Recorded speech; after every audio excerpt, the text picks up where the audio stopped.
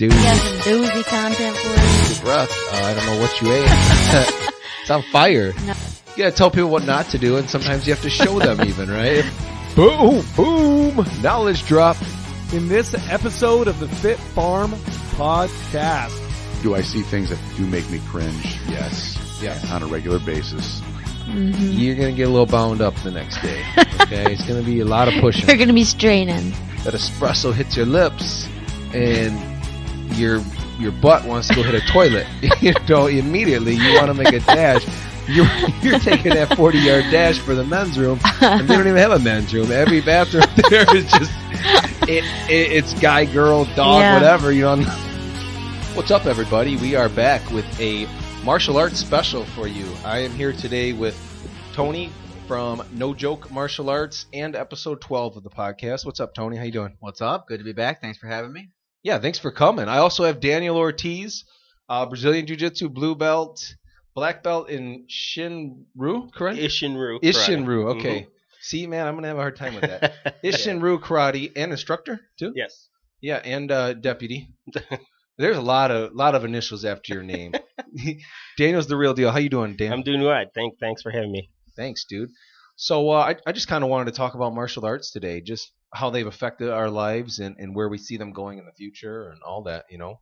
I guess I could start with you since you haven't been on before. Okay. If we can get like a quick background of what got you started into martial arts and what your first love was. Obviously, it was probably the karate. Yep. Yeah. Yeah. No, it's a pretty cool story actually. I started karate not because my parents signed me up to do it, and that's usually what happens when you're in, you're 10, 11, 12 years of age. Mm-hmm. Actually, it happened to be that my mom started taking it at the time, and I went to a couple of the classes to watch her do it. And this was at the time we were living in Puerto Rico, and I was watching a couple of the classes that she went to, and I'm like, you know what, that's something I might want to do. And this is when I was 11 years old, and that's when I started doing it. I went a couple classes, and it was just one of those things that clicked with me. And at the time, it was a different style. It was called Yoshikido, which is a Japanese style karate, and it just clicked. It just everything worked for me, and I was going to tournaments. I was, kind of a natural doing it, and I really, really enjoyed it. And then when we moved to the United States in '84, I had a little lull because we were looking for a place to do karate. And there were a lot of places, we didn't have a lot of money. So a lot of the places were a little bit more expensive to go and train at. So it was kind of limited as to where we could go. So I ended up finding out this place in Aurora at the YWCA. Instructor is Keith Smith, and he let me come in and try it. And he was a volunteer for the YWCA, and so he actually let me try it for free for a couple months as an intro to kind of see if this is something that I was going to like. And when I started this style, Ishin Rue karate, it just completely clicked. It clicked even more. I mean, karate had clicked with me pretty good, and this one just kind of really clicked with my flow, with my mentality, with the philosophy of it, how it worked. And ever since, and this was in '85, at the height of karate fever when the movie Karate Kid came out. Oh, so this for was, sure. Yeah. A great time to be alive. So it just, what a time to be alive. What a time, dude. And having the name Daniel at the time too, of course. Oh, that was God. kind of kicked off. He's top meant of that. for it. That's funny. So, and I trained with him for years and years and years. Did he call you Daniel's son ever? No, Never? Oh, everybody else in the class did, but not him. That's funny. So what are kind of the differences in those? Because I've never really understood that. Like, what was the first one called that you started with? Yoshikido, right? And it's a Japanese background. Karate is basically divided into either Japanese or Okinawan style karates. There's also Korean. Obviously, a lot of them come from different parts of that area. Okinawa karate Okinawan is kind of known as the birthplace of karate. Okay. Obviously, in China and stuff like that is where Kung Fu and Gung Fu and all those other types of styles came about. Karate came from the Japan, Okinawa. Okinawa is known as the birthplace of karate. And there's a lot of old styles, Goju Ryu, Shorin Ryu. Ishin Rue is actually made up of those two styles combined from it. So it's and that's where,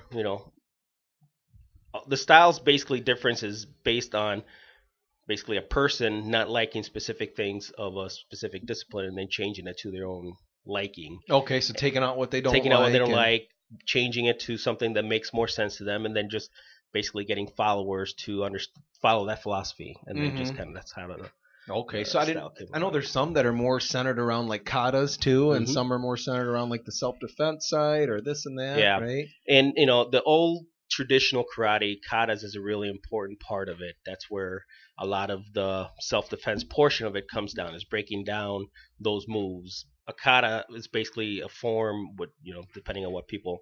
Kata, the basic definition is a set of prearranged attack and defense techniques that are performed in a sequence. And just repetition of those to establish a base for, stance, balance, punches and kicks to be done in a proper way, and just practicing over and over and over to get those down, the basics down, and then combining those to more advanced moves from that point. Yeah, I mean that probably helps with combinations too, right? Yep. I mean, because you see a lot of people that are new to sparring and stuff, they just throw one punch at a time, one punch at a time, one kick at a time. And with a kata, you're throwing multiple, you're defending multiple, right? I guess Right, yeah. There's it's not just the basic stances and the basic punches and kicks, but there's directions, where to move, and it's all footwork too. It's Yeah. footwork and everything, and it's all basically based in your mind as to where your opponents are, the imaginary opponents that you're going against at that time that when you're doing the katas. And do they do tournaments still, like point fighting tournaments and all There's that? still, karate is still a big. There's still tournaments out there where there's a point style karate tournaments, different varying rules, but pretty much still basic, in which kicks and punches are worth certain points in certain areas of the body to be done within a specific amount of time, and that was my intro into the tournament scene, was through point karate. Yeah, and now is it no head strikes allowed, or is that? It depends on the tournament. Okay. And it depends on your ranking too. So ranks are going to be different based on the different styles of karate. Obviously different styles have different color rankings on how it goes about. But it's basically divided into just about any tournament, which is the novice, intermediate and advanced levels, kind of thing. So Now, like you were saying about the how there's all the different kinds, there's Bujinkan and Shotokan and all these different kinds. Does everybody compete? Is it like and if there's a tournament, is it like jiu-jitsu where it's like a wrestler could take on a jiu-jitsu guy and is there it like are that? there are open martial arts karate tournaments in which different styles can go against each other. And it's really interesting to see the different styles of karate fighting in tournaments. And especially when you start throwing in other styles from, like Kung Fu into a tournament style, which Kung Fu doesn't seem like a tournament style for fighting. But they've been out there. One of my first opponents when I ever competed was against a Kung Fu guy, and it was very interesting to fight against. Did he try to rip your heart out of your chest? No, Right, two-finger death punch? What are we talking about? So, but it was interesting to try and fight against someone that's a completely different style of martial art. Timing's different, and timing is different, stances, right? movements, everything is different.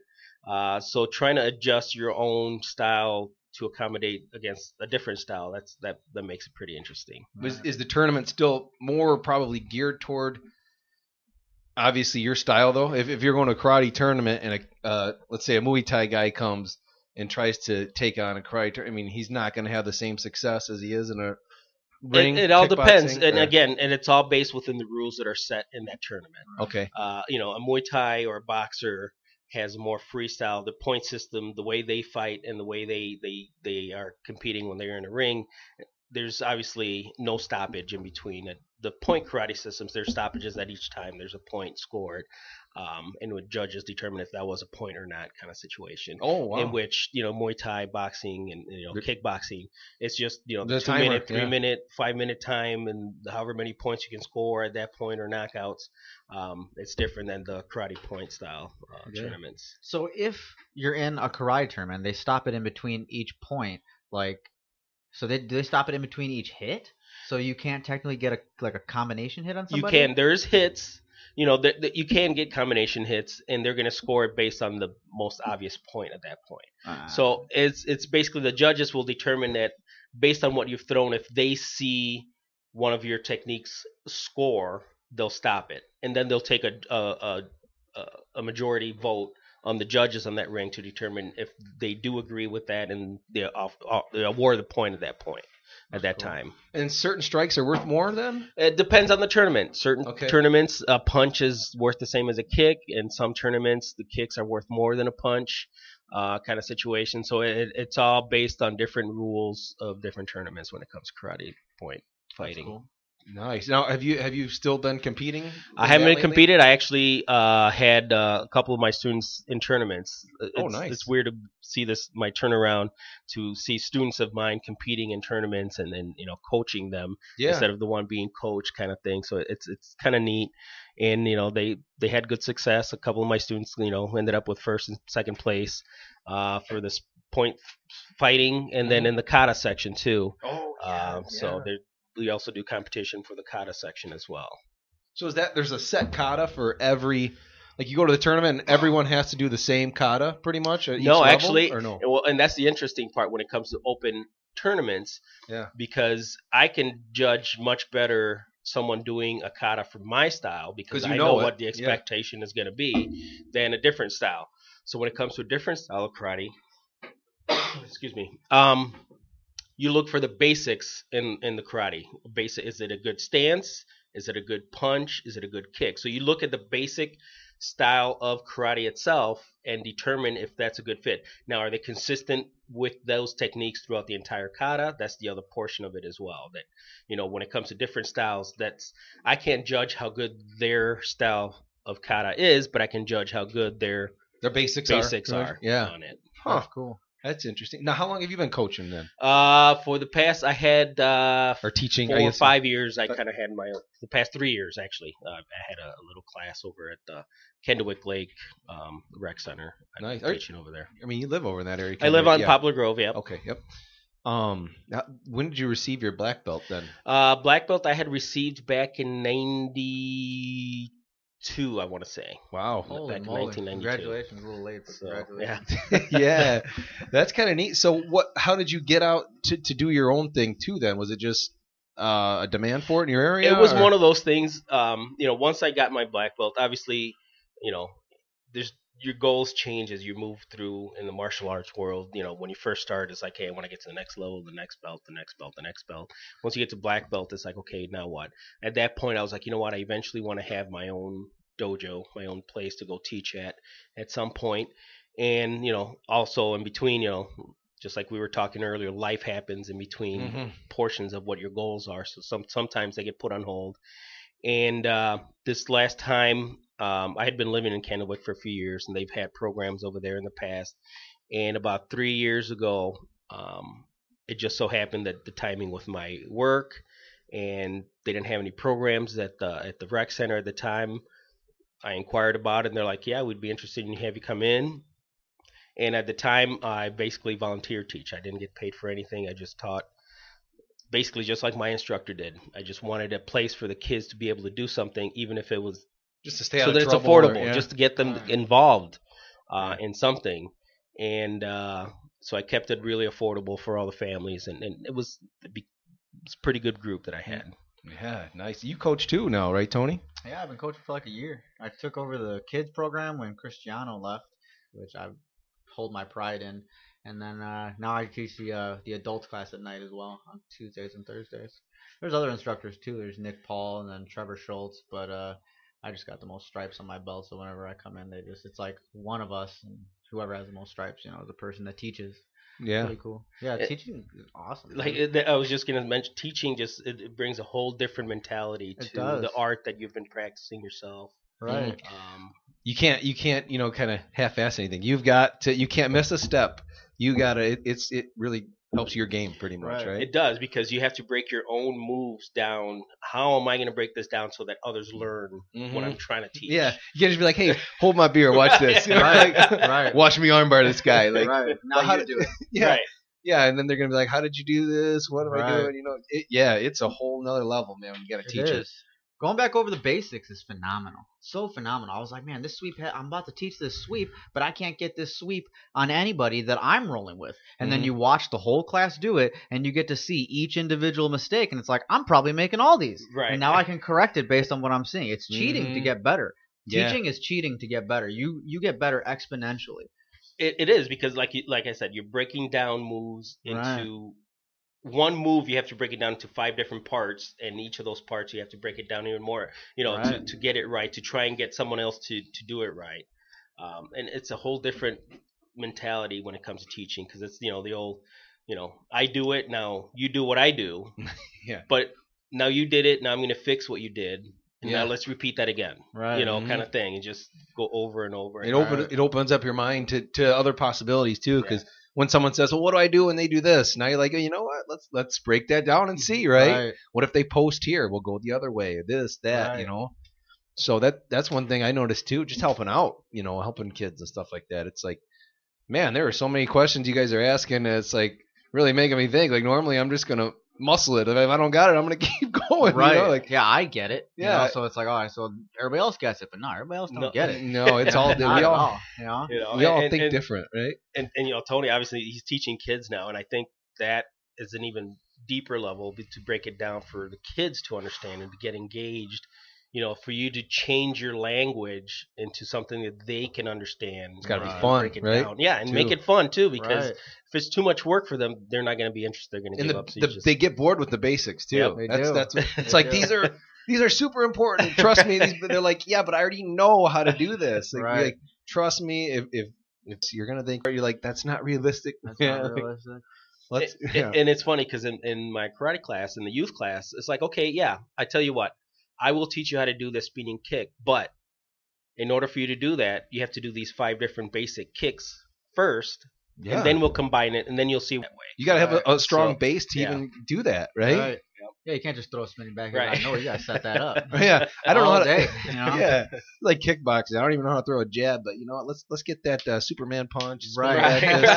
Right. That's so many people's problems in jiu-jitsu now. Right now, I feel like jiu-jitsu is being attacked by YouTube. There's so many guys that are like, oh, look at this crazy berimbolo to leg lock I learned. I'm like, man, I'm going to jump over your guard and choke you. Right. You got to learn that stuff first. There's so many people that aren't working on the basics right now. YouTube is just taking over, and all these moves look cool, but you're not going to be able to do that while I'm wrapped around your neck. Yeah, dude.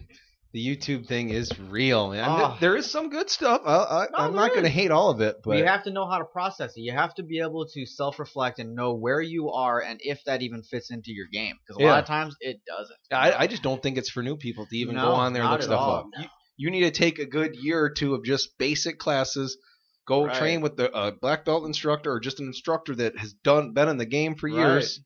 And then after you kind of have a good understanding of the basics, play around with that other stuff. You might catch someone with it, right? Or at least you know how to not get choked out if you don't catch someone with it, right? Yeah, too many people are taking on jiu-jitsu as if it's like some book, and if I read through it and learn all the stuff, then I'm going to be the best. And it's like, nah, that's not what it is. You really, once you get to black belt, most black belts that just got their black belt tell you, well, I've got 3 different ways I pass, and I got about 3 submissions I'm good at. That they perfected. That's about it. That's about everything else is experimental after that. They beat people pretty much the same way every time. Yep. Their rolls are the same. My rolls are the same.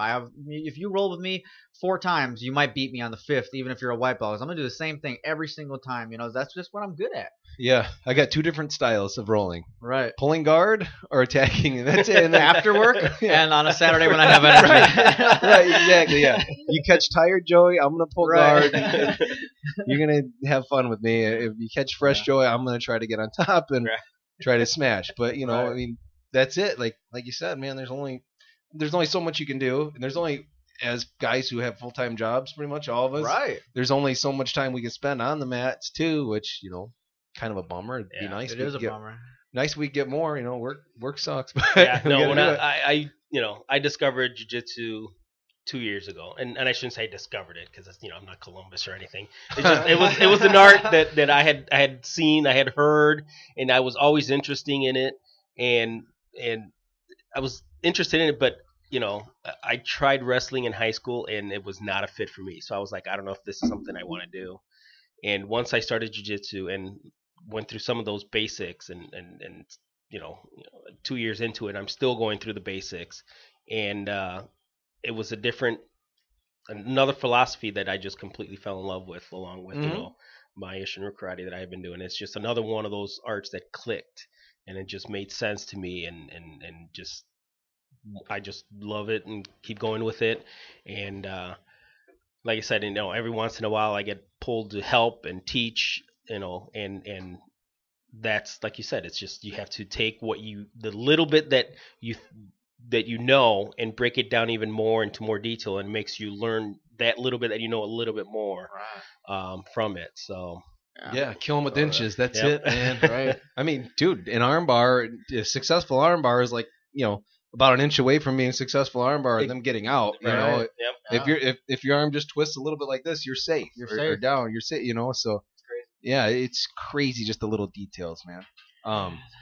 So now you still train both, right? Yes, I do. I karate right now, the normal class that I have, because of life, work schedule and everything, it's pulled back a little bit, and I still have a couple of my students that I talk to, and they're like, hey, I'm going through this kata, I'm stuck in it, can you come and help me out, go through this, and I help them out and everything like that, and that's in the adult class. And it's funny because my youth class, it was huge, and I only had like 2 or 3 adults, and all of a sudden my adult class I was very happy with with the adult class growing the way it did.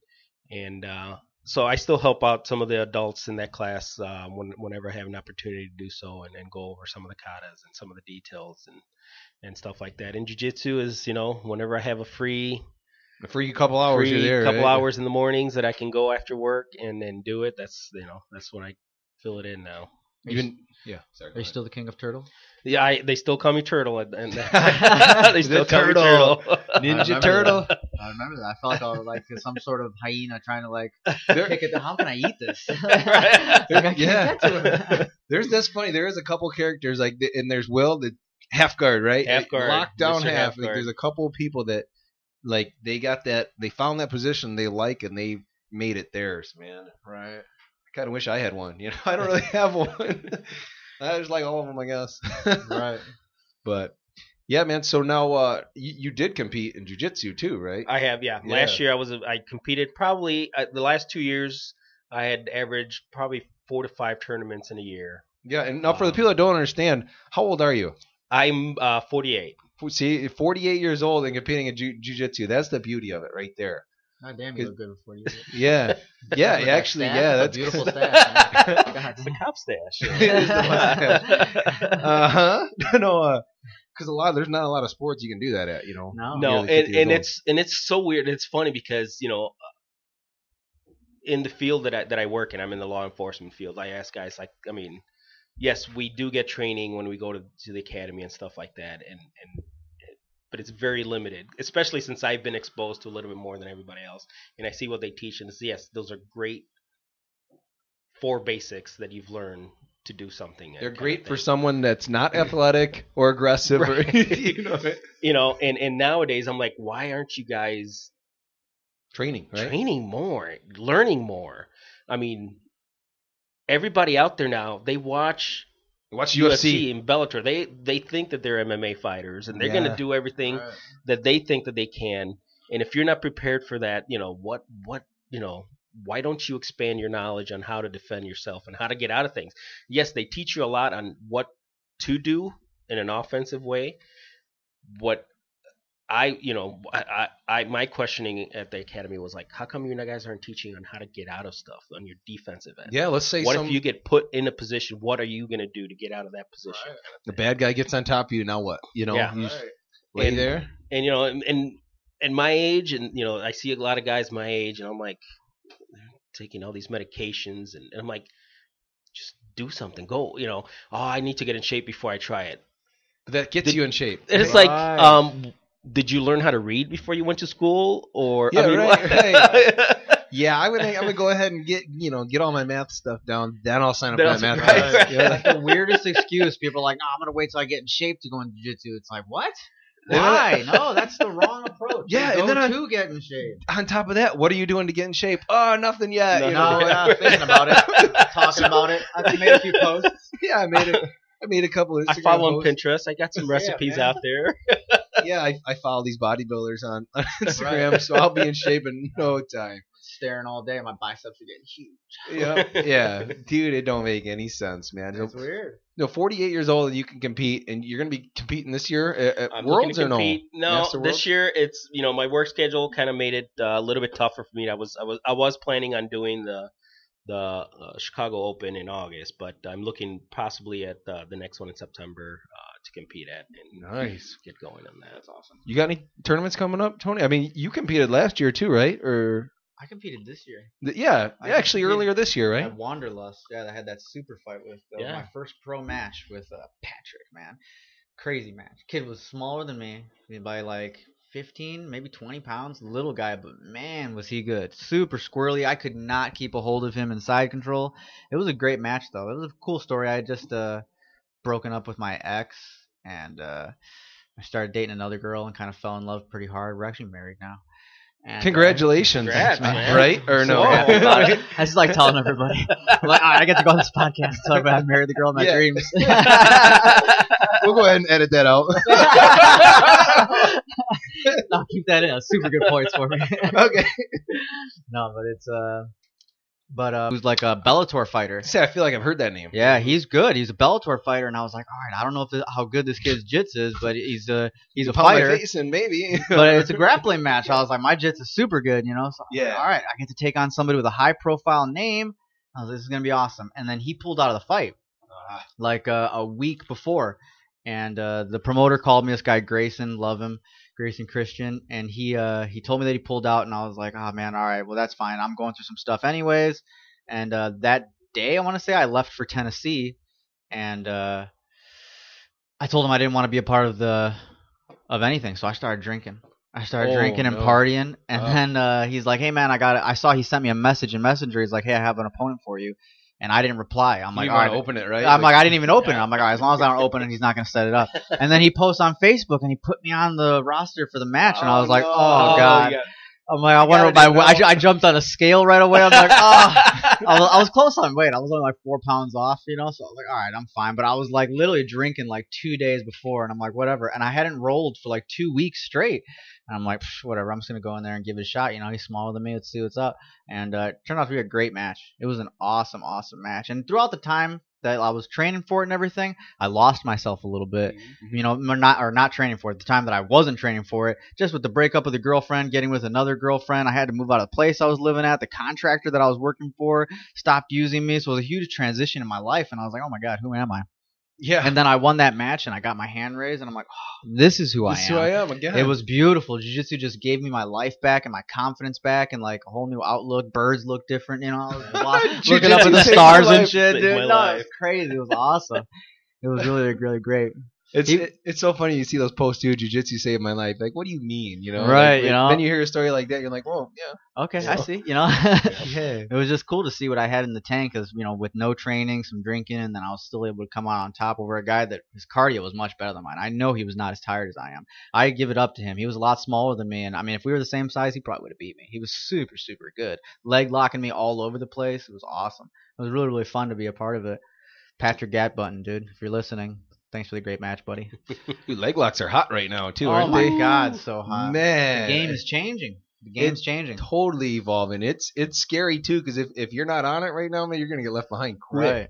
I don't have a big leg lock guy at our school, so I don't either. I basically don't train it. So what I'm training is jumping over the guard and getting in a dominant position right away. I'm like, I'm not gonna mess around with their guard at all, because that's where they're getting all their leg locks from. I'm starting to get exposed to some of those leg locks, and it's like I said, I'm still learning the basics. Leg locks, I think, is a little bit more advanced. So it's one of those where as soon as I start feeling it, is just reaction, try and get out of it and move. my Yeah, but positioning. be careful Right. too. Yeah, You gotta be careful. Twist the wrong way. Exactly. You know what I do now, man. A lot of times I know someone's gonna do it. Whatever. Try to put the ego down and just jump into that leg game with them and see if you can learn something. Right. Right. Go. What is it? 50-50 you call that position, right? Yeah. Go 50-50. And just see if you can maybe get something or even stay safe for the roll or something. Because there's a couple people. I don't know if you know Chris, the skinnier guy, blue belt. He's obsessed with leg locks. Yes. Anytime I get a chance to roll with him, I just sit down, put my feet out. I'm like, let's see if I can survive. I don't know what I'm doing, but I'm like, I know I'm way bigger, and if we have a gi on, maybe I can grab your collar and pull you towards me. Yeah. No gi, I'm toast. Spit a little. I'm toast. Right. But yeah, it's a whole nother ball game, man. I do want to learn that stuff, but it's hard. There's not a lot of people that are super, super good at it. Around here, you have a lot of guys that came up in old-fashioned jiu-jitsu, and this is a whole new game. This is the California. This is the Florida. That's where the leg locks are coming from, Mm-hmm. We got a guy at our school, Matt Reese, who goes to a bunch of – he's actually a police officer as well. Great guy. He's going to a lot of the seminars where these guys who are good at the leg locks are teaching it. So anytime I roll with him, I play the leg lock game as best as I can to try and learn from the things that he's doing, really. That's all you can really do, though.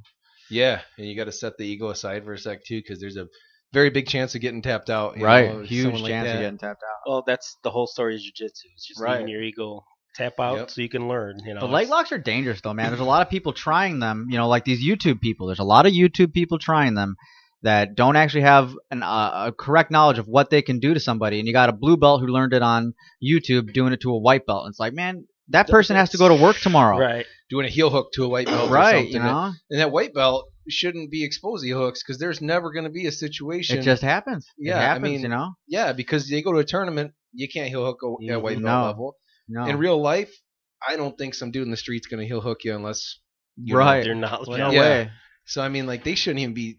So how much self-defense are you really getting from this? For the everyday guy that has to go to work and he's doing jiu-jitsu as a hobby, to get into a leg lock game, it's like, man, that's not really what this guy's here for. This guy's here for self-defense and for some exercise. He's not here to get his leg ripped apart. He just lost 20 pounds. He's got 40 more to go, and now he's got a knee injury for the rest of his life, man. It's rough.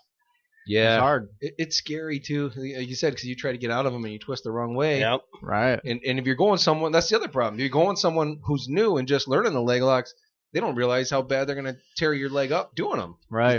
They don't know. It doesn't take a lot. And that's the thing with YouTube. I don't think they teach you the extent of damage that those leg locks can do. No way. They don't they're talking about it like they want you to do damage. Yeah, and you watch we go back to that EBI we were talking about before, like Craig Jones. It's stuff like that. Guys that win these tournaments with these leg locks. Well, they're not trying to crank it, dude. Like when they get it locked down. Usually their opponent knows and taps right away. Right. And those are high-level black belts are like some of the best guys in the world. Right. And they're tapping right away. Don't try to power out of that. No, there's no pulling out of that. You better hang in there. That was what I was going to say about tournaments nowadays. With jiu-jitsu and the leg lock game, and then with jiu-jitsu being as popularized as it is, I feel like tournaments for the everyday guy like us, that's got 5 more years before you and I aren't going to be able to compete. Because I got beat at a tournament by some kid that was 15 years old, man. And he beat me good. And I was like, I have talked to his mom afterwards, and she's like, oh, yeah, he was really good at this. So we pulled him out of school, and now he does this full time, and then he wrestles full time. And it's like, man, how often is that going to happen? And you're hearing about that story more and more and more. And then with the leg lock game, too, people are cranking on leg locks. They're starting to allow them sooner and sooner. Blue belts now are in a lot of tournaments are allowed to do leg locks and all kinds of knee reaping and stuff. In the tournament that there was a NIU tournament that I took a bunch of girls to, and knee reaping was allowed. You went to that tournament? Yeah, I was at that tournament. That was no gi, right? Yeah, that was gi and no gi. Yeah, I think they had knee bars too. You can do. Yeah, it was just crazy. And there was one guy that he took total advantage of that rule, and he pretty much dominated just on leg locks. And, and that's scary. Was that short shorts? Yeah, short shorts. We're not gonna give him a shout out. That guy, but short shorts. Was it Lieutenant Dangle?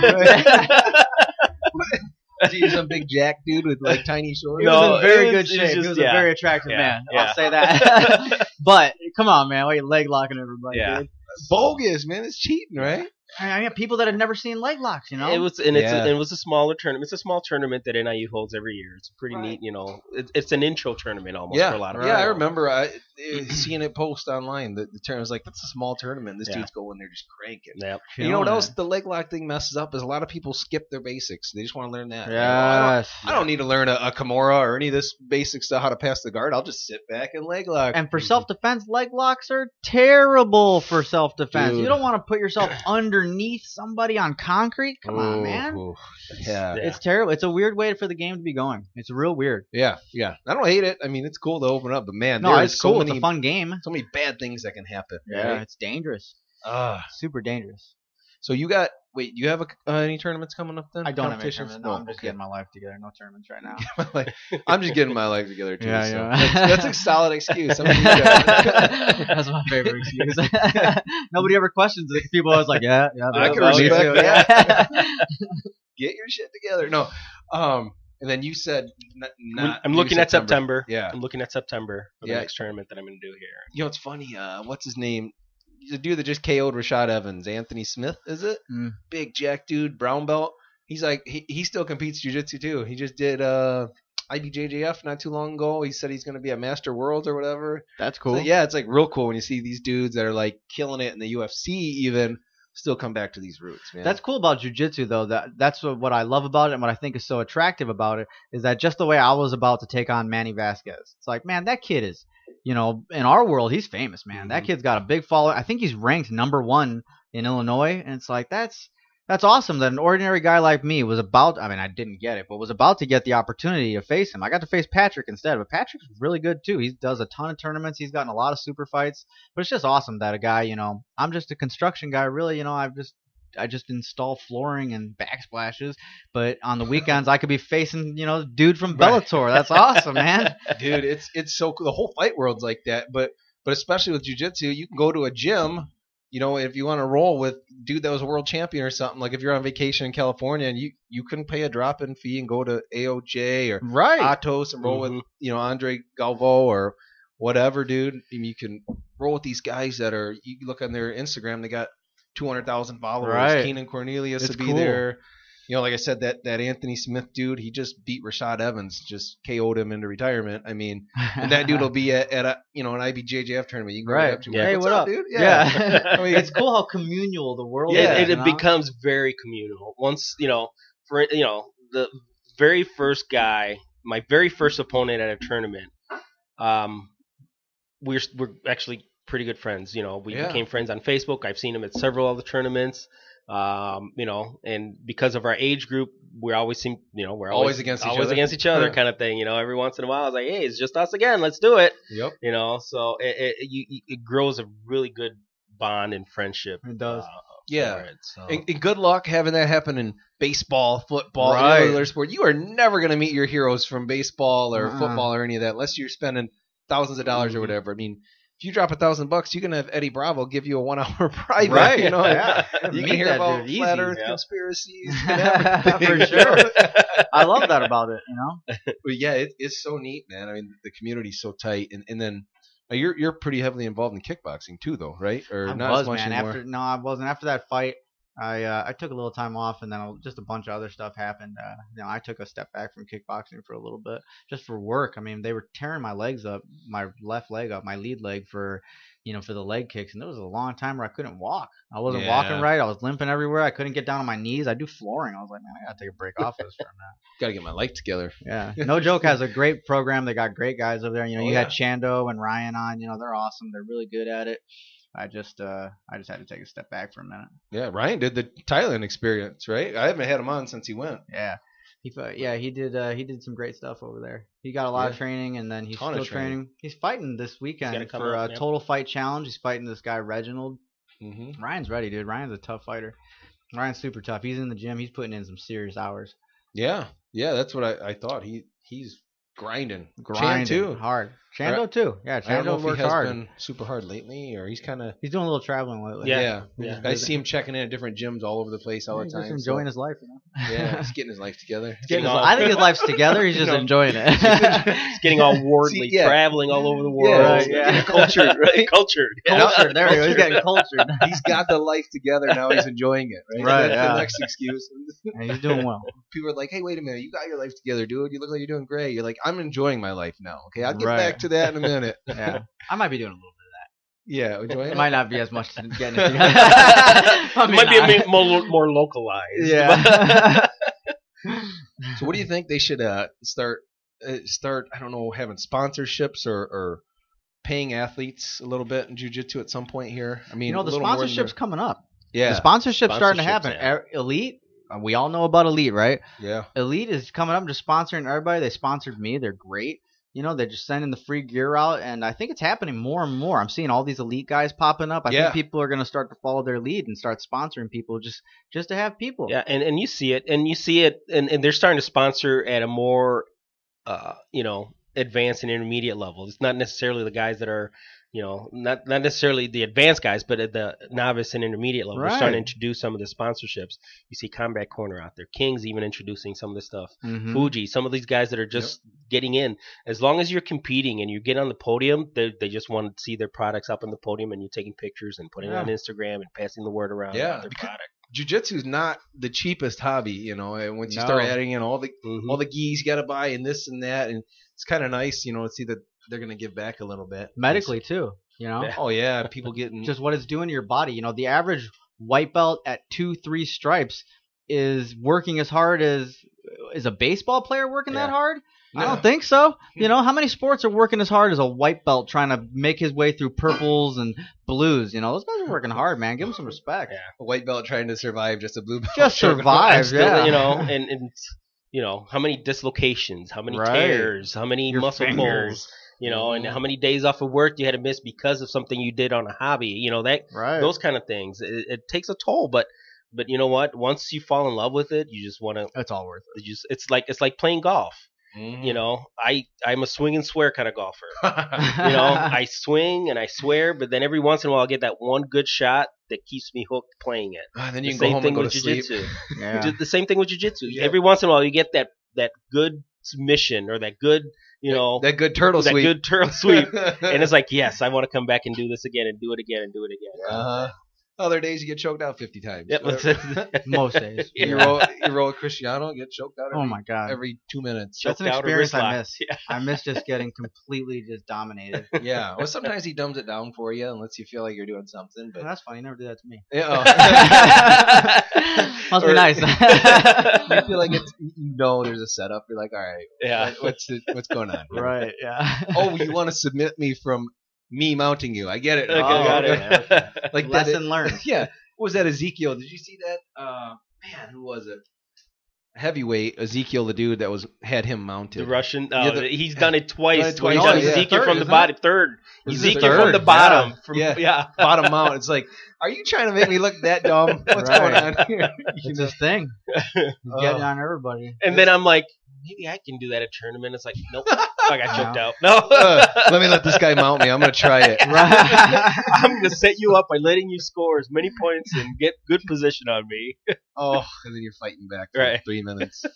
What about the scoring too? Do you guys do you like submission only versus a scored tournament? Do you have an impartial to one or the other? Or? I feel like I'm super aggressive about passing and holding position and taking side control and trying to take people's back and almost never being in the guard. I don't like being in half guard. I don't like battling to be where I already want to be. I want to get where I want to be quick. So lately I'm just passing as fast as I can, just cartwheeling over people and then just landing in side control and working my will from there. So I feel like my style is good for points. Points, yeah. That's how I feel about mine too. Right, but I like the submission only better. Yeah. It's just wilder. If you get swept, whatever you get, right. You can try more things. You can be more creative with how you're rolling. You can go for more stuff. But it's like, oh well, I can go for this. I can dive over for this Kimura because if I end up getting swept, whatever, I still got the Kimura and he's on top of me. He didn't actually get points, but I got a hold of his arm. Right. Yeah. No, scoring. It's obviously it depends on which tournament I'm in. If I lose, I don't like the scoring because I think I can get the submission. Right. If it was submission only, I would have got it. Right, exactly. Right. I would have tired him out because, But no, I think there's pros and cons for both. Obviously, I think obviously submission only is one where, like you said, points just because of certain positions that they can hold on you for an extended period of time makes no difference as opposed to getting that submission, that choke, that armbar, that whatever. But with the point system, it does gives points for being in an an advantageous position to your opponent. It's a good intro, I think, to for newer people especially to understand what a good advantage position is over another opponent and get points for that kind of situation as well. And competition is another thing that, tournaments, I think is a huge, a lot of people are like, well, I'd like to do it, but I don't want to compete. Yeah, But right. But, okay, I get it, but and this goes even with karate and martial arts and in general, is what are we training for? Are we training to learn to defend ourselves? Okay, that's a good reason to do it, to get in shape, great. But and this is something that a discussion that I've had with Rich over at No Joke in the past is, what it comes down to is we're training to control adrenaline. If we don't expose ourselves to adrenaline, and it's, a tournament is a huge adrenaline dump on your body and trying to control right away. it and everything. If you don't learn and put yourself in a position where you're exposed to adrenaline, when it comes to real world, real life situations where you have to react to a very important reason, and you've never been exposed to an adrenaline dump or with it, this everything that you've learned is no good if you don't know how to control your adrenaline and how to react when that adrenaline is in your body, kind of thing. So I think tournaments and competition is a good way to introduce yourself into getting those butterflies in your stomach, getting that nervous stomach, getting, working it out so that you can control your body and control slow down your mind. Control those grips. Right. Yeah. At the end of your match, you can't even open your hands. Exactly. A 3-minute match feels like you've been rolling for an hour because, you're using your entire body strength just for that. And then they tell you got 5 minutes for your next match. You're like, what? Yeah. You get 5-minute break. Are you kidding me, dude? Like, I come from a time where you like wrestle, right? You get your match, and there's like 3 more hours to your next match. It's like, that's the way to be right there. Yeah, tournaments, like, all right, your bracket's up. We're gonna just run through your whole bracket in 30 minutes. Yep, fast, man. You got crazy cardio for that. Yeah, no, I like you were saying, I like the point style just because of the control aspect. I train, when I train in class and everything, it's always point style. Like, I'm gonna pass this person's guard. I'm gonna hold it for like 3 seconds. Now I'm gonna work my next thing. Just because I like knowing that I can control the situation, right? Because that's good. That's also good for the street too. Because let's just say, in theory, you take someone down, and like your job, especially being an officer, you need to be able to control them, right? You don't want the scramble, especially you. You don't want the scramble because you've got a weapon on you, this and that. Right. You want to have control of the situation. It's one reason I like that. On the other hand, though, at the real high levels, when matches are won by an advantage or this and that, it's a snooze fest because they just stand there, right? Nobody's really trying for anything. They're just trying to look like they're trying. Yeah. Like, oh, I'm going to pull guard and I'm going to pretend I'm trying to break his guard and we're going to really fight this out for 5 minutes. And then when one person's waiting for the other and both are waiting for each other to do something and nothing happens, that's, it can get boring. Yeah. It does get boring. But when it's like two dudes, they're going after it, that's fun. I don't care if it's points only, submission only, whatever. That's fun to watch, right? Did you guys see the John Danaher episode? On Joe Rogan? Yeah. Oh, yeah. Like, what's the purpose of the point system? That's pretty cool. What do you say? The purpose of the point system, like why things are graded by different points, is because you get more points based on how much damage you could do in a fight and how much of advantage you'd have striking. Oh, like yeah, in Mount, okay. you get the most points because you could strike the crap out of them. In Or side back. control, you get or the back, you just beat the crap out of the back of their head. So I feel like if you're doing it for self-defense, a points tournament is pretty useful. I mean, if you can just hold somebody down for long enough, I mean, it's boring, but if you can hold somebody down long enough, and that'll save your life. Yeah, imagine punches and elbows Right, on top of that. punches and punches and everything. Well, you'd be dead right now. I held you down. I feel like I held you down for 5 minutes. Right. People are like, oh, those are boring matches. He's just holding them down. I'm like, I don't know. Try to hold me down. You ain't gonna hold me down. Where you gonna? How long you got? Yeah. You got 10 seconds before I get out of side control. I'm out. I'm gone. At least getting to have. You know right. what I mean? Maybe they blame the person on top. Like, oh, well, all he did was hold him down. What was he supposed to do? He was going for stuff, sorta. He was trying to be safe and stay on top. The guy on the bottom should have got out. That's his thing. You got to work, man. You got to work. You got to go. It doesn't matter what the other guy's doing. Bet you that guy on the bottom was training leg locks the other day, though. Now he's in side control on the bottom.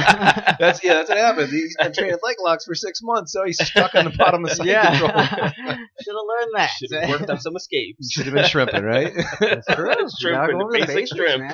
I don't know how to shrimp, but I got this really cool heel hook. Watch this. You're like, cool, dude, whatever.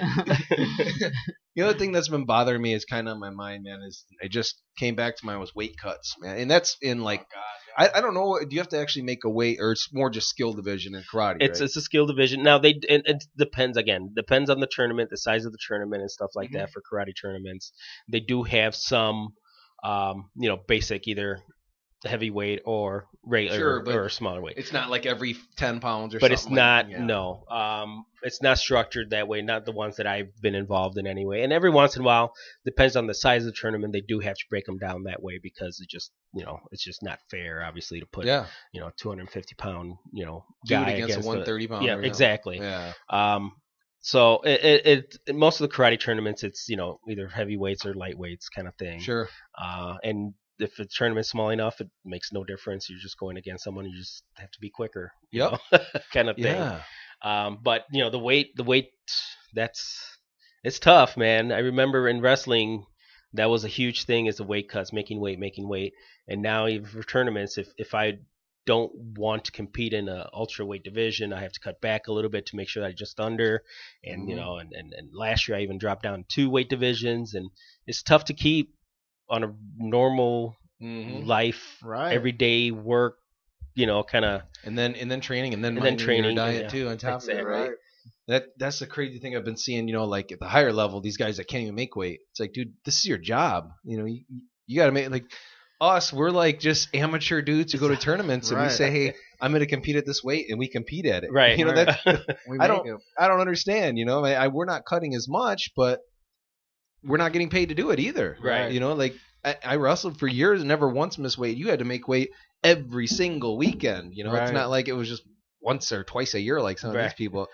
So I don't get it. And then you see people getting sick. You heard about Max Holloway. I don't know if you heard, dude, it's like, I don't know if they don't have like a good nutritionist or what's going on, because a lot of them should get their weight down a little bit closer to their goal weight, and then find a way to kind of hang out close to that, right? I feel like that sounds easy, but I don't feel like it's yeah. that easy, because you sign your contract, and sometimes their contracts are what, 2, 3, 4 years? Okay, let's say your contract's 4 years. X amount of fights. Yeah. Your contract is for 4 years, X amount of fights, however long it takes you to get through those fights. It's probably been a few like years. 6 fights or something, I think. Right, 6 fights. They fight what, once, twice a year? 3 times a year max. Yeah. Max. Yeah, a couple you times. know, throughout that time, when you first started, you were just younger and scrawnier, and now you're taking on much better guys. So you've had to pack on muscle. You're getting older. It's harder to lose weight, but you're still dominating in that weight division. And people are like, just go up a weight division. And lose my legacy.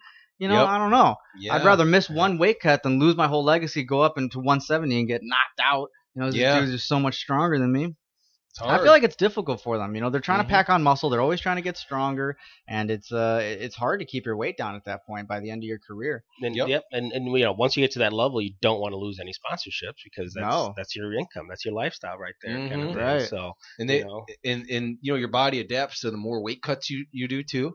So if you've cut weight like 10 times, the 11th time is going to be harder. Then the 12th time is going to be harder than that. Right. So now there's like a metabolic adaptation, right? So now your body's like, I don't want to lose all that weight. So now they have to cut harder and harder and harder. So it's almost like they should sign a contract. They should almost, I don't know how they could solve that problem at that level, but it should be like, your first 6 fights are going to be at this weight, then we're going to let you go up 10 pounds or something, you know what I mean? Or you hit a certain age, we know your metabolism slows down, we're going to go ahead and bump, I don't know. They got to figure something out. There's got to be a better way though, right? Go ahead.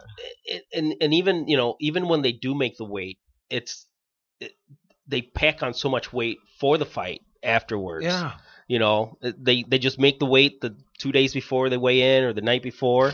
And they add another, 10, 15 pounds of water and food and stuff just so they can get that energy to get to the fight kind of thing. Mm-hmm. So that the weight, even the weights, I think it's 10, 15 pounds of what the actual fight weight is that you're going to have anyway, because they're going to pack on that weight.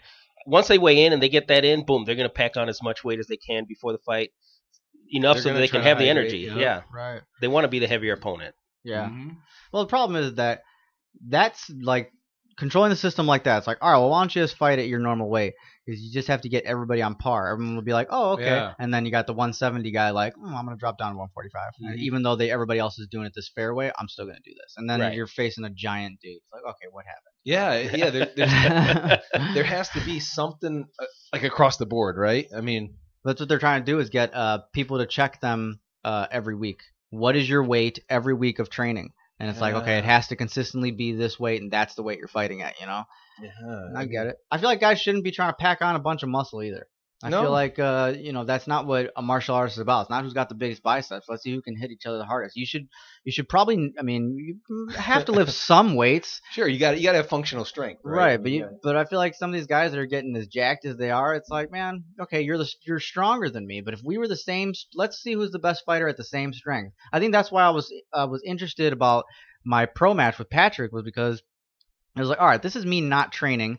I'm in terrible shape. I had just been drinking. Let's see where my skill's at. This is just going to be my pure skill and what I've developed over the years, So I was super interested to see what came out of the outcome of that, and I was happy with the outcome. I was like, okay, I know what I'm doing, and it's not because I trained hard for this fight. It's just because I just know what I'm doing. right. Yo Romero will beg to differ. I'm gonna bring him up. That's one dude that Whitaker was saying. It's like hitting a wall or something every time he punched him. Right? Rockhold said that same thing. He's like, dude, that dude's built out of. It's like a statue coming at you. That's scary. But that's like the exception. They're not most of them are. I don't think are like that. But, no, definitely not. But dang, that's another guy though can't make weight. So what do you do? Right. I mean, what's that? Twice, 2 in a row he missed now, or 3, or I don't know. He missed a lot. He's doing good in these fights though. Yeah. He's still fighting well. He's doing awesome. Oh yeah, he's still a top ranked dude and called out DC, I guess. Did you hear about that? Yeah, I did see that. He called out DC at Yo 205. Romero called out DC. Yeah, he's like, I'll go up and fight him. How WWE was it when Brock Lesnar came in there? Yeah, I know. What was that? Well, I saw Joe. I'm like, I'm embarrassed for Joe. What's going on? I'm so sad he's there. Joe Rogan's in there just smiling and laughing. He's just like, yeah. How fake was that push? That push was so fake. Wales back.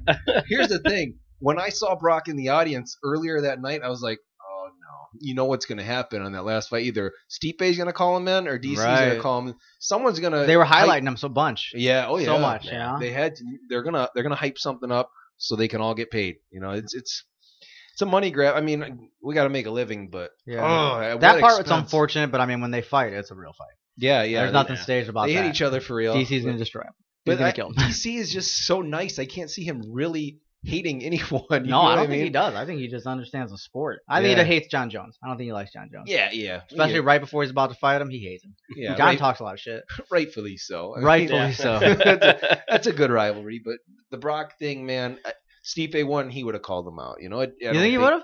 I they may have had it staged that way. I think he would have too. You're right. I think they wanted whoever to fight Lesnar, and then they want, I don't know, but this is the ideal win though. DC winning was the ideal win, because now if Jones does come back, you've got Jones maybe fighting Stipe while DC fights Brock, and then the winner fights each other of that. I don't think Jones would come back and go to heavyweight. I think Jones would come back and go to light heavyweight.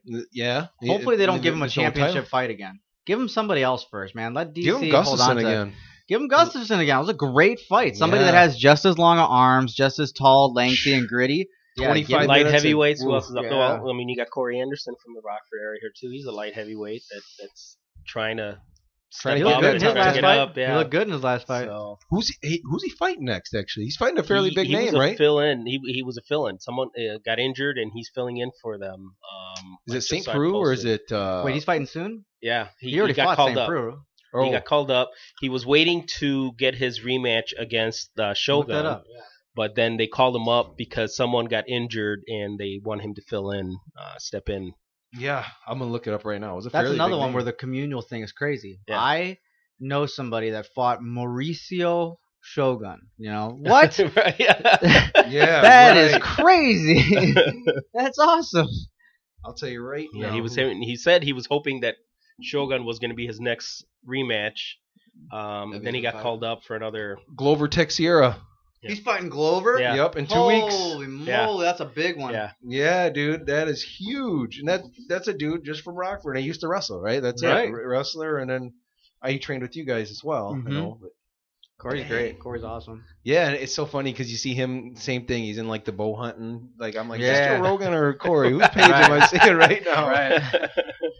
Right, dude. I like when you can clearly see Rogan's followers. Yeah. He's like, I do jiu-jitsu and bow hunting. I like elk steak on it. Okay. Like it all sounds good. I mean, he's the tough man's Oprah.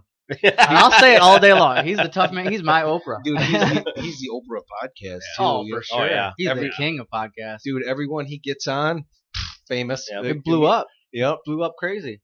Yeah. Theo Von, whoever, dude. Brendan Schaub. Brendan Schaub and Dana White are fighting now too. That's some funny drama going on. Brenshaw's funny the way he incorporated himself. He's a normal guy. He was a normal guy just a few years ago, and now he's big, man. Yep, Big. dude.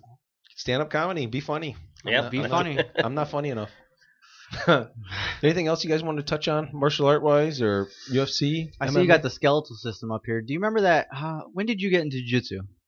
Oh, probably 8 years ago or so. 8 years ago, and you got in 2 years ago. 2 years ago, 2.5 years now. Yeah. I remember probably it may have been more than 8. It may have been more than 8. It might have been like 10. It was when I first got into it, like 10, 11 years ago, and there was a fad going around where all these jiu-jitsu guys were picking up these anatomy books and like, yo, I'm learning about all the different joints and everything, and I'm gonna be able to submit you this way and this way, and I'm like, oh, okay. It was like a huge fad where they were like studying that stuff, like, I know where your meniscus is, and I'm like, yeah, can you reach it while my knee's on your face? Because that's what's gonna happen. Are you kidding me, dude? Dude, it was crazy. It's like the dudes that just talk theories and concepts and talk. Right. But never want to train. You're like, this is great, man. I bet that would work. Let's try it. Let's actually try it, roll. though, yeah. Like, let's stop talking about it and roll. I mean, I get it. You know, you don't want to get hurt. I don't want to get hurt either. We all got to work, but let's roll. Let's get something out of this, right? Yeah. Let's not just keep talking about it. Cool. Yeah, I like the gyms that roll super, super hard. Alpha from Woodstock, you should have one of their guys out. They're super cool. They're really great. They're awesome out there. Oh, and, yeah. They roll hard out there. They go super, super hard. Cristiano makes guys roll hard, super hard, too. Yeah. Fridays, 10-minute rolls. Friday, 10-minute rolls. 10-minute rolls 10-minute on Friday? Fridays, That's awesome, man. 4 or 5 in a row. That's Yeah. crazy. Go. Unless there's an odd number, then you might get a break. Otherwise, just go until the time's out, you know. He's making animals over there. You guys I'd be excited to roll with you guys again, man. He's making animals over You there. got open man on Fridays. I don't know. Yeah, or if you guys do an open one, Friday mornings. I go wherever there's an open mat. I'll go where I don't care. Yeah, you should come out one day and meet all the guys. Yeah, you guys do open mat there, right? Mhm. On weekends or Fridays at 6:30, and then on Saturdays there's usually an open mat after class. Like So 12 it'll be or about something? 2. 2. Yeah. yeah. So anybody listening can beat that out. Come too, on right? out. We'd love to have you. More bodies. The gi, no gi, it doesn't matter. Everything Doesn't matter. Yeah, the little guy. If it's usually Guy because Tim comes in. He's from Alpha. Tim Holman. He's my black belt. He's been promoting me. He's a great guy. He's a great competitor. He's super tough, big dude, and he usually does gi. He's pretty traditional with it, but there's always guys that are willing to throw their gi off and roll with anybody. Is he a big leg locker or No, He's just not. more in the basics, No. right? More We in learned the- from Renato Tavares, who's doing a seminar at Alpha tomorrow, actually. And yeah, that's old school, super old school. Yeah, I mean that, like you said, the leg lock. I mean, some people are skipping the basics to learn that stuff too, and I feel like that's a bad The thing. basics are strong. And it's like, touch back, and any martial art is the basics. I mean, Oh, dude, jab cross. How many times do you see someone get knocked out with just a 1-2? jab. Right, Yeah. just a good old 1-2, you know? Yeah. and just the basics, and it's hard to get them to know that until you get to a certain level where you actually go from playing checkers to playing chess in your head when it comes to martial arts. Then you start seeing why it makes so much sense to do the basics the way you've been doing it, kind of thing. Passing guard in jiu-jitsu, just a basic punch in karate, kind of thing. It all starts making sense. And now since I started jiu-jitsu, now that I see that with karate there's so much of the grappling that I can incorporate into my karate as well. It's just, it becomes mind-blowing, overwhelming almost to do it. But it still comes back to all the basics. All the basics is For sure. I wanted to ask, have you had to use any of your training really work yet, or? And it's funny because ever since I've been doing karate, everybody always asks, have you ever had to use it? Yeah. My answer to that is I use it every day that I walk away from a confrontation, whether it's physical or not. True. That's a good answer. Your discipline. And it's the discipline, and it's, I start reading into the philosophy, the Book of Five Rings, the Art of War, Sun Tzu, it's all these things where the basic premise is if you can walk away from a fight and still be victorious without having to fight, you've won already, kind of thing. So it's a good philosophy. Now, physically, have I had to do it? Yes, I've had to use it.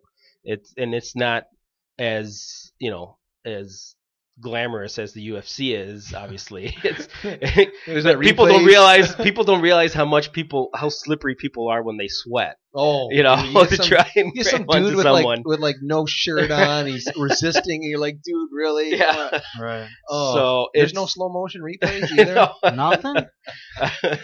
So it's You got to get a GoPro it's interesting, and you know. That's the other part of jiu-jitsu that's why I started looking into it. It's like, yeah, karate is great, but the majority of confrontations, physical confrontations, end up going to the ground. Yeah. There. Yep. And then it's like, okay, what am I going to do from this point? It's hard for me to throw kicks or punches when I'm on the ground or I'm under someone or I'm over someone.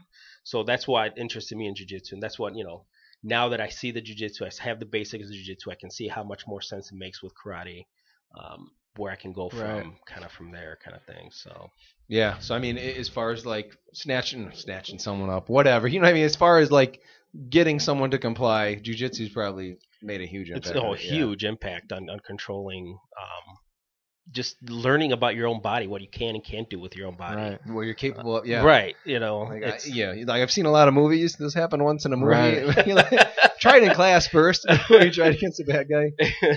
Yeah, what jiu-jitsu does for you mentally is much more powerful than what it does for you physically. Like I always tell moms, man, you got to get your little boys in jiu-jitsu because it's not about like, oh, he'll win a fight when he gets in one. People are like, oh, I would never get in a fight. No, that's not what it's about. It's about when a confrontation happens, you're not necessarily in a position to want to even defend your pride. Mhm. It's like, no. I just beat up 5 guys twice your size the other day. I've told people on the streets all the time, they're like, oh, you want to go, bro? And I'm like, dude, I will straight up run from you right now. You will have to catch me because I don't care about proving myself to you. You can go on YouTube, and that's where I prove myself, okay? Dude, plus the fact that what could happen. Right, Like, man, if this dude does get, like, say this guy is a trained fighter and he gets a hold of me, he could really hurt me, or I could really hurt him and go to jail. Or, as opposed to someone who's never been in that situation. well, and that's the thing. You don't know, who is trained in what. Yeah, The most humble guys are that the most too. dangerous guys. Oh, yeah, the The quiet ones that never brag, that never said anything, that those, that just practice and do it. Train. Train. And, you go try and push their buttons and they're going to put you in your place without you realizing it. So there's no reason to start confrontations. It's better just to walk away and not even escalate situations. Mhm. It's hard to walk away though as a man. It's It hard is. to walk away. Oh, yeah. Your pride's That hurt, ego, everything's your ego's hurt, But if you've been training your whole life and people know that about you, then walking away is nothing. It's like, man, I'm not gonna get into this with you. Right. It's not worth it. And people that know you, they're like, yeah, we figured you could have done something. But Right. Yeah, the what faith would have is been there. the point? Right. What is the end stage? Okay, I probably would have gotten arrested. For sure. I would have gotten charged because, even though I was defending myself, there's still a level that I have to stop at, and that's where jiu-jitsu comes in, where you, like, Where do you Tony stop? was saying, you can hold someone Yeah. You can choke him without unconscious. having to You choke him unconscious. physically, right, yeah. You can't just hold him down. You Right. see what Matt Serra did to that guy? Yeah. Just hold him down. Just It's hold like, him down. Calm down, man. It's like, all right, we know what he could have done. Oh, we know what yeah. he can do. But the fact that he just held him was like, dude. George St. Pierre knows Yeah. what he can do. George St. Pierre knows what Matt Serra Right. did. The greatest. Yeah. That's scary. Now, I want to ask one more thing about kids' martial arts in particular, jiu-jitsu. Do you think they're better off learning the traditional martial art, wear the gi, bow, everything like that, or do you think they're better off no gi, understanding like a street situation, or you know what I mean? I think the gi is more useful for kids just because they need to learn discipline. The discipline is big, and a lot of parents bring their kids to martial arts to learn discipline. And if we take the discipline out of martial arts, we're not. I make all my kids bow. I make everybody bow. I make everybody line up, toes on the line, show of respect, stand in rank. It's important. 'Cause, that's agree. why parents are bringing their kids there. That's what I was for going the to say. discipline thing, Dude, yep. I make them show respect, bow, and that way they get the right mindset too. If they're in their gi, you know what I mean? They're showing that they're disciplined. They're wearing the proper attire. They're bowing in. They're bowing to you. They're respecting each other's rank. Right. Then they're gonna have a good class too. If you let the kids come in street clothes, wherever they want, laughing, get on the mat, play around. Right. The class is gonna suck. Yeah. They're not gonna pay attention. There's no authority figure. I mean, they know you're the adult, but they're used to walking all over adults, right? Yeah, and in the karate classes, I not only do I tell them, okay, you have to bow. I explain to them why you have to bow. You want to show respect. You want to bow before you come into the dojo, and you want to bow when you leave. You want to show respect to the place where you're going to work hard, sweat, and put in hard work at the end of the day. And you bow to your fellow student, your fellow teammate, because they're the ones that are going to help you be better. They're helping you get better. And you have to show that respect. Whether you got mad at them in the class because they did something or not, that's still your teammate. That's still your martial arts brother that you want to show respect to. Right. And it's that basic discipline that Dude, my respect for the martial art has changed so much. When I first started, I was like, no gi, I don't want to wear a gi. Now, like when you put on the gi, I'm like, this feels good, I feel like I'm a student of the game and I'm here, like not like, hey, I'm wearing spandex, let's roll around. Right. Yeah, I thought the gi was cheesy at first. I did jiu-jitsu for 3 years before I ever put on a gi, and then I put it on and they just they choked me a crazy amount, and I was like, oh, this is a different game. Okay. And that made me earn respect for the gi, and then just like seeing your pictures on Instagram and stuff and what other people see, it's like, it's more respectful. Yeah, it's definitely more respectful. I like the self-defense of it, Plus, there's an actual ranking system. No gi, it's kind of just like, get in line where it is what it is. Yeah, everyone's even. Right. Like, not really, but yeah. Not really, yeah. Yeah, I was the same way with the gi, man. I was like, you got to buy a gi. I was like, I bought it and never brought it. I was like, I forgot it. It's dirty. Forever. And right. Eventually, I was like, okay, I'll put this thing on. It's stupid, though. I don't like it. And then once you get used to it, you're like, man, I can't live without it. I can't imagine trying to roll with someone without the gi. See, and it's funny because I came from the opposite where I was always wearing a gi, no matter what. And then when I came into jiu-jitsu, it's like, okay, I have to wear a gi. Yeah. And then when I started doing no gi, I was like completely out of my element. This is like completely different. How am I going to hold this guy? Yeah, exactly. Yeah. I can't grab into what? I can't slow you down. Like especially at the older age, you might want to slow it down here and there, and you can't. Right. I mean, I can't grab your collar and just take a break. Yeah. The problem I have with the gi, though, I mean, one issue I have with the gi is the belt ranking system. I understand the belt ranking system, and I get it, but I just feel like, first of all, in the lower rankings, people beat themselves. Mm-hmm. People see, if you're a white belt, you see a blue belt, and you accept him beating you. Screw that, man. Nope. Go after him, dude. Yeah. If you're a white belt, go after the black belt. You should go after everybody. That's why wrestlers are so tough when they first come in. They're like, what the heck does that belt mean? I don't care. I'm coming after your neck, Yeah, right. That's the best way to be about it. And and then I just think that I think the Gracies have too much control over everything. There's too many people who are purple belts that are taking apart black belts. Like, okay, so why aren't you a black belt then? Yeah, so you gotta be. IBJJF controls that too. IBJJF, but they're just having too much control over it. Yep. It's too much control. You give the guy a black belt and let everybody swim with the sharks. If this dude's a purple belt and he goes to absolute and smashes every black belt consistently, dude, look at something. You're a black belt, and there's so many guys like that. There was a kid. The kid that beat me was a green belt. And he swept the kids division, and then he came up and he swept the adult division. It's like, okay, then why is this kid a green belt? You're not a green belt. You're not. There's no competition here. You're a purple belt. There's no competition here. You're training at a different level. You have more knowledge than other people, but your age is keeping you down. Let them get those matches everyone wants to see. Yeah, put them where they belong. Right away, immediately. If you can beat somebody that fast or several somebodies that fast, move them up. And then it's funny because ranking, and I think ranking, we're talking about jiu-jitsu and the ranks, and I think it's across every martial art. Mm-hmm. The ranking system, there's always something that's not quite right.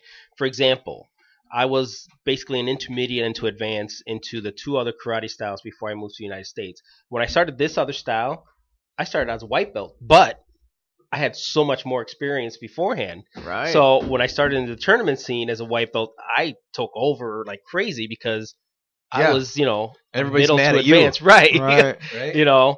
So, and it's, but did I have all the basics on that style for me to move up to the rank? That's where ranking kind of can hold back someone. I could have been an intermediate belt in that style right away, but because of the whole structured belt ranking system, I couldn't do it because I didn't have enough time or I didn't have enough whatever on it, even though I showed a slightly different style. Right. Yeah. Even though I showed that I could be at that intermediate level, instead of the basic level, but I was still being held back. because of the ranking system kind of Yeah. thing. So it can hold back. Yeah. If especially if you cross training in different styles and stuff like that. Oh yeah. Um, Or if you wrestle during this, like and like you were saying, this could have gone against someone who's been a collegiate wrestler, but he's a white belt in jiu-jitsu. that's Right. not But fair. it's just- to yeah, anybody. What's going on here, man? Yeah. I hate when I see those kids, the poor white belts is with that wrestle. I'm like, this guy's gonna kill him. What's Dude. going on here? You guys ever heard of Jacob the Bull Brown or Jacob Brown? So he trains at AOJ. His dad has brought him all over the place, right? But he's 16, just got his blue belt, but he's been training since he was 5. So you've got 11 years of full-time. He's homeschooled, so he can his whole life is jiu-jitsu. So he's got 11 years of jiu-jitsu, and he's a blue belt. It's that's not fair when he Right. What goes to is these this? tournaments. You know what I mean? Just like you were saying. So 11 years of full-time training, you're a black belt. You know? Yeah. So he turned 16. Now he's got a blue belt. Now he's got 2 years at that blue belt before he can get his purple. Yeah. He's gonna have 15 years of training before he gets his black belt, and he's gonna crush. What kind of everybody. brown belt is that? Right, yeah. What kind of? Yeah. That's not fair to the brown belts that made it as the everyday guy. That's crazy. Yeah, dude. I mean, he's It's gonna have insane. this crazy advantage on top of the fact that he's 19 years old by then. You know what I Right. mean? It's not gonna be fair. So So No. that's where that that flip side of the ranking system is. And obviously the original reason the ranking system was to basically show who is at what level in Yep. what specific style. Now you have no idea. It's visual. No, dude, yeah. especially no idea. like that, man. I mean, that dude's gonna be at a blue belt tournament, and according to IBJJF's rules, which is the biggest the biggest company or biggest, what do you call it? Body, organization, ranking whatever. body. Right. They're gonna make him stay a blue belt for 2 years. 2 years. And he's gonna Right. smash everybody. Nobody's gonna have a chance of taking gold against him Yeah. because of how much time he's got. And then after that, he's gonna make him stay at purple belt for at least a year. It's, Right. This is silly. Just because he's 16 doesn't mean he can't be a brown or a Right. black belt. Right. Or whatever. The belt system, I think, is gonna lose competitions money because people are it's discouraging. It's Oh, yeah. so discouraging. You're a legit blue belt, and you go against this guy who's got 11 years of Right. experience. It's and those kids too, especially for the kids. I Oh, look yeah. at my son, and it's look at my son, dude. He's starting. There's stuff that He's I gonna haven't have- taught yeah. him that he's starting to do just by watching me. He's 7. Yeah. What's gonna happen when he's 13? What No, the kids dude. that just started are going to be going up against him, and then all those kids are going to turn into green belts and blue belts and start taking on adults. There's going to be a whole generation of them. Yeah. Yeah. What?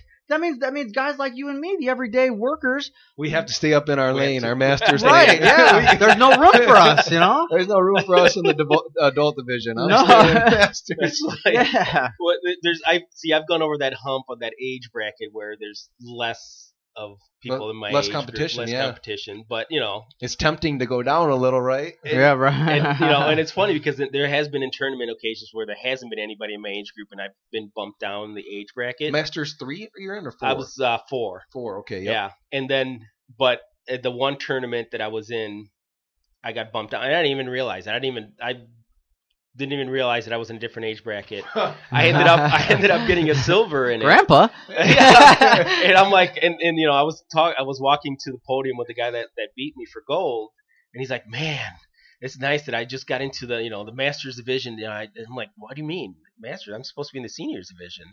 I'm like, how old are you? He's like, I'm 31. I'm like, Bro. Wow. and I'm like, well, you got gold. I'm like, how does it feel to beat an old man to get Yeah, a gold? yeah. He's like, Yeah, he's like, good well, for how old you. are you? I'm like, I'm 48. I'm like, oh man. Dude, that happened to me So- at Combat Corner.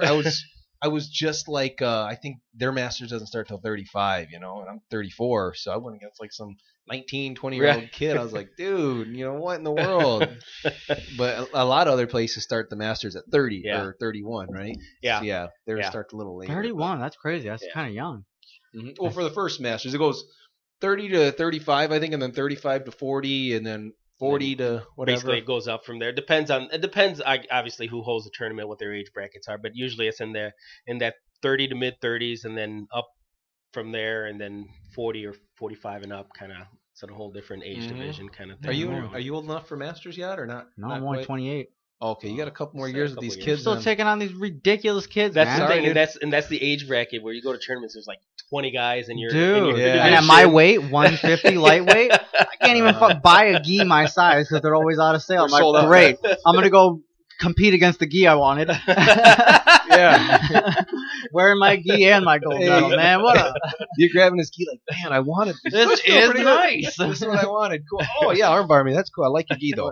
Feels good. Yeah. Hug him afterwards.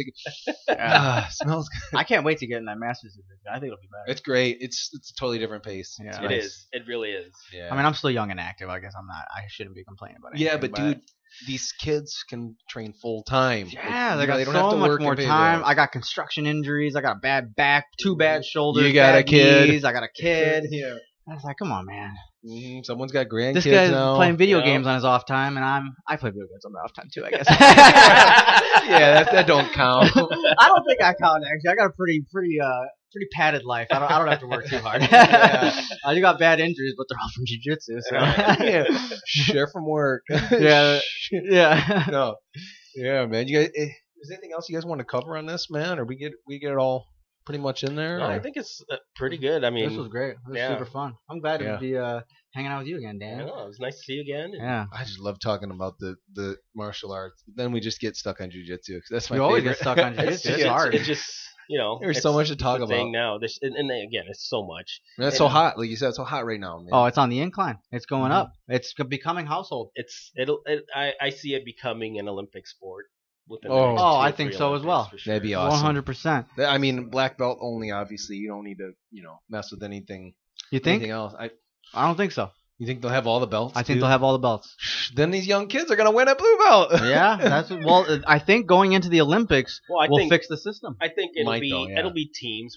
There'll be Olympic tryouts. Oh, that'd be true. You're right. Oh, You're There'll be right. Olympic Yeah. tryouts. There'll be Yeah. Olympic How sick would team that for it be? and stuff, That so is for So cool. now, do you think like any Brazilians that have moved to America will go back to Brazil to be on Brazil's team? Well, that's or- the thing where, even athletes that train in the United States still represent their other countries that Yeah. they originally Do they? come from.